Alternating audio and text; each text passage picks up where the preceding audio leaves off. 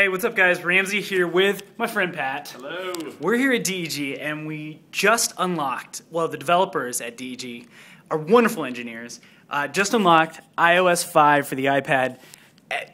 I'm like a kid in a candy store right now. I can't believe what I'm seeing. So I want to show you guys how the keyboard works, the split keyboard on iOS 5. So here's what you do.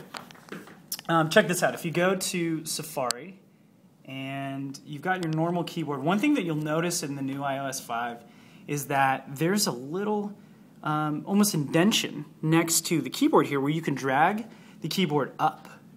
And then guess what happens? It splits the keyboard.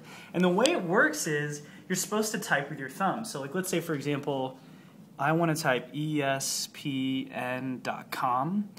See how that works just in general? And you can move it up and down on the page and go back to the normal keyboard, which is freaking awesome. Not to mention that tab browsing finally is now in the new Safari, which is cool, so you can switch between tabs.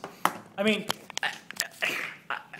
this is such a simple enhancement, but it's mind-blowing, right? I mean, it's awesome. iOS 5 is gonna rock.